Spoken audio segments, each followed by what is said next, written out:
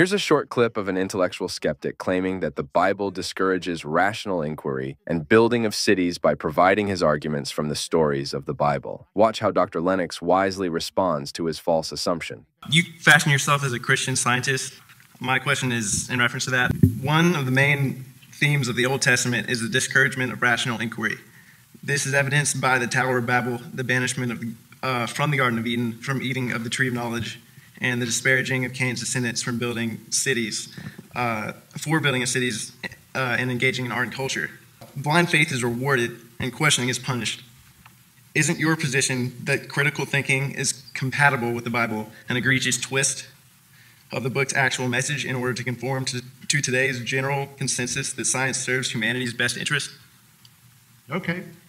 The claim is that the Old Testament discourages rational inquiry. That's the first time I've ever heard anybody say that. That's very interesting. I was intrigued on what you based it, the story of Babel. Let me remind you that the Old Testament contains in several places the commandments of God. And the number one commandment is what? Love the Lord your God with all your mind. In fact, the foundation of taxonomy is biblical. Every academic discipline, central to it, is the naming of things. The fascinating thing about the story of Genesis is that God told human beings to name the animals. That's the beginning of biological taxonomy. God said, do it yourself. Get interested in the universe.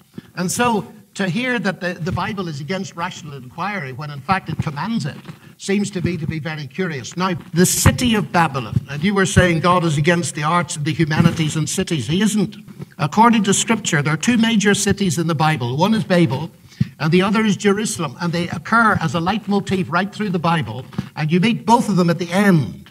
Mystery Babylon, the great city, and the New Jerusalem. God is very interested in cities. Indeed, Abraham, the pioneer of the Hebrews, fascinatingly, he left the Babylonian city of Ur of the Chaldees. Why? God said, I have prepared for you a city. God isn't against cities. But what God is against is what Babylon represented. And what did it represent? Babylon represented the attempt to forge a universal unity without God. Let us make a name for ourselves, and let us build a city and a tower that it might reach to heaven. This is a profound analysis of where humanity goes wrong. Now, I don't want to dwell on this, but it enters into philosophy and literature at every corner. There are basically two philosophies of life. One is that human beings create themselves. Have you noticed the cities in the world competing for the largest building? It started in Babel. It is a symbol, of course. It is a symbol of pride. God wasn't against the cities, but that idea that we create our own meaning and significance is the idea that needs to be analyzed. And the very interesting thing is that standing against that, Abraham was called out and God said to him, I will make your name great. And ladies and gentlemen, if I might turn it into a slight parable, it seems to me that we're either living for the one city or the other. We're either restlessly trying to create our own image, our own city, our own values, or we've learned to trust God for our significance.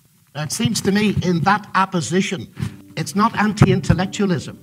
It's a question of how we use the intellect. And I would refute completely any idea that the Bible is anti-intellectual. In fact, the Tower of Babel is proven to be historical. Professor of Assyriology Donald J. Wiseman at the University of London has confidently stated that the record in Genesis 11 bears all the marks of a reliable historical account. Language studies have led many scholars to the conclusion that the varied human tongues ultimately can be traced to a common source. Hence, the Bible stories has not been studied and found wanting. For many readers, it has been found difficult and left unstudied. Thanks for watching. God bless you.